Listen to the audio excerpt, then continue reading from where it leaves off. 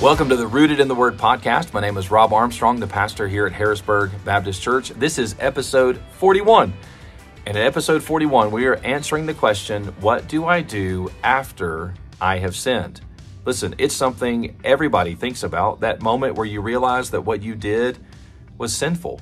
And then what do I do? What do I do if it impacted somebody else? What do I do in my relationship with the Lord? How do I handle this? Are there different consequences for different sins? Is there something extra besides what I've always known to do that I need to do? Other religions and other people have different perspectives. And my hope today is to provide you a very simple way to think about what to do after you have sinned, and that it would come from Psalm 51. We're reading through the Bible as a church family this year, and Psalm 51 is one of the passages that we are reading. And so I think what David writes there is not just a way for us to learn about God's mercy and his love and his compassion towards us.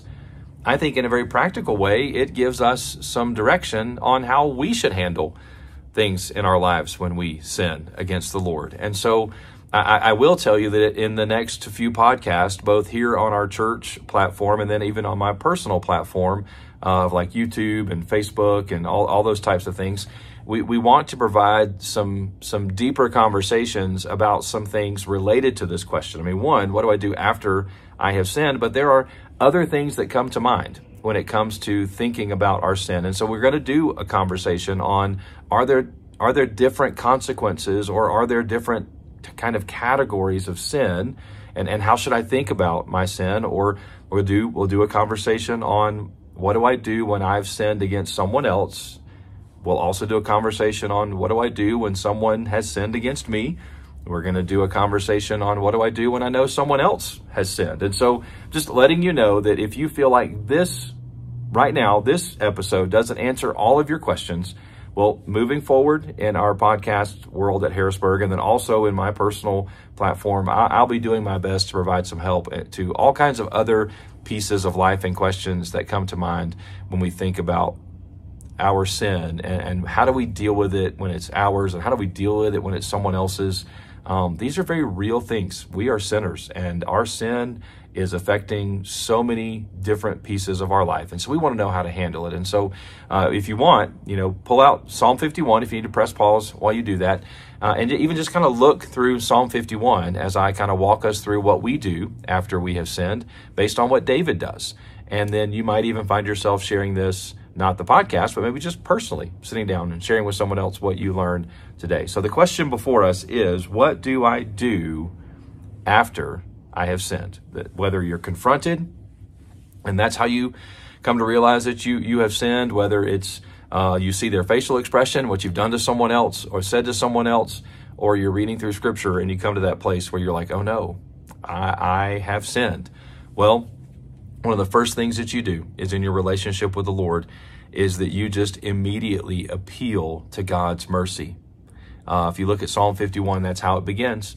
In Psalm 51, verse 1, David says, have mercy on me, O God, according to your steadfast love, according to your abundant mercy. That David doesn't come to the Lord with his own goodness. He comes to the Lord and says, I need your mercy. That's what I would encourage you to do. After you have sinned, you turn to the Lord and you appeal not to your worth, but you appeal to his love, his mercy, his grace. And then in appealing to him, you are also admitting your sin. So I would encourage you to do that, to spell it out. This is what I did. This is what it is. And then in doing so, like we appeal to him, we then acknowledge and admit our own sin. And then in that conversation with the Lord, and I think even processing it as you're thinking and praying about your relationship with the Lord, that tied into that is David says, against you only have I sinned. Is that your first focus when thinking about sin would be on your relationship with God, not relationship with others. That does happen. We do need to do that. But what I've done sinfully, if it affects someone else, it's only sin towards them because it's sin towards him. God is holy and righteous, and he is the one by which our life, actions, words, thoughts are judged against. And so it's only sinful because of him. it's not sinful just because it affects somebody else. It's sinful because it's against him, the one who is holy and righteous. And so it is a temptation, I think, to immediately turn to relationships with other people and just run fixing it with them. And we need to do that. That's a part of it. But when you realize, or you're convicted that you have sinned, you appeal to him for his mercy, you acknowledge your sin, admitting your sin, and even making sure that in your own heart and in your own mind that you know you've done this against him. And then you ask for forgiveness. Like David says, forgive me. David even says, wash me, cleanse me. And so have that conversation with the Lord. Ask him to forgive you based on what Christ has done for you on the cross, and based on his mercy and his goodness. Ask him to forgive you for what you have done. Now, you are able to be forgiven because of what Christ has done. And Christ is not going to be sacrificed again for us. So it is true that Christ has died for all of your sin. But you have a relationship with God. And in your relationship with him, you can appeal to his mercy, admit your sin, and say, please forgive me. Like to be in a humble posture of God, forgive me for that. And then from that position of humility and in asking for forgiveness, the next thing that I would then encourage you to do is to then ask him to renew you.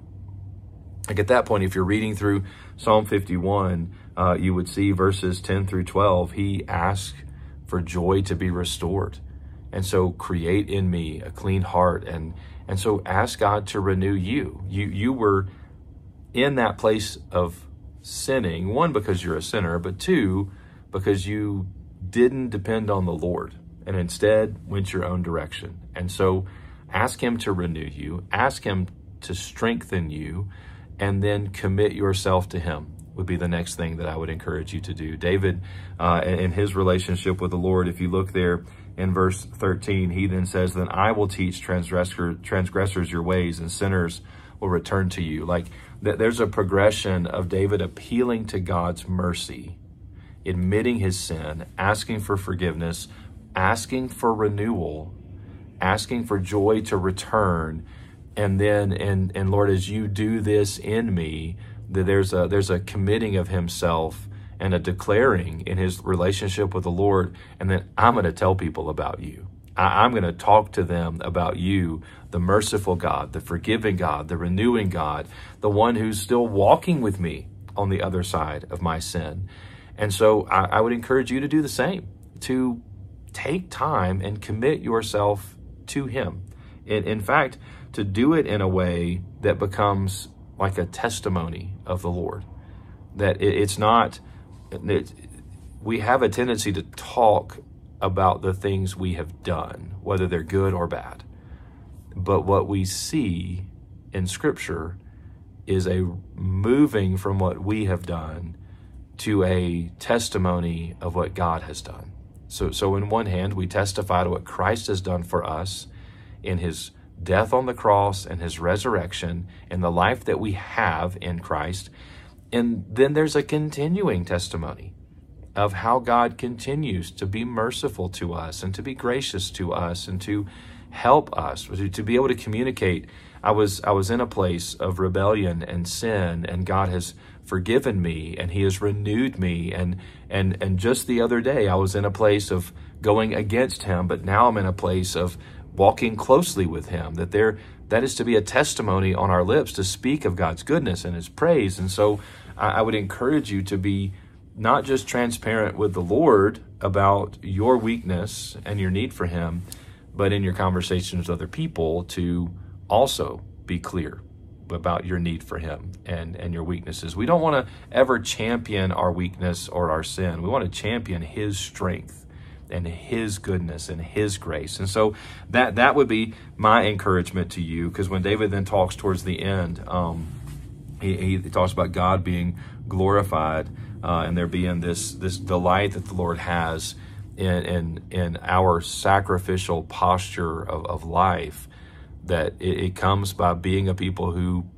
believe we need mercy, that we can't earn a relationship with the Lord, and we can't make up for our sin when we've committed it. So we appeal to his mercy and his love that he's given to us. We depend upon what Christ has done for us, and then we ask God for forgiveness. We ask him for help and to renew us and help us to move away from that in a way of repentance. And then we commit ourselves to him and say, so Lord, right now, I want to walk with you. I want to live for you. I want to tell people about you. I want to make a difference in this world for you, and to be faithful to you is what we end up praying to him. And so as you read through Psalm 51, I encourage you to slow down and let it be a time of reflection and even prayer in your own life. Let it be something you go back to over and over and over again in your life. And we will answer many other questions in the very near future related to sin. And if you're looking around at my surroundings, I am not in my study at Harrisburg. I'm on the road this week. And so I hope that while you receive the Rooted podcast on the go, that it's okay that this week, while I'm on the go, I've helped you out in your relationship with the Lord. I really do hope this helps. It's been good for me in my walk with the Lord to prepare for this little moment that we've had together. And I'm thankful for you and for the time that you're willing to spend in this moment. And I hope and I pray that this is good for your walk with the Lord. And I'll see you next time as we stay rooted in the Word.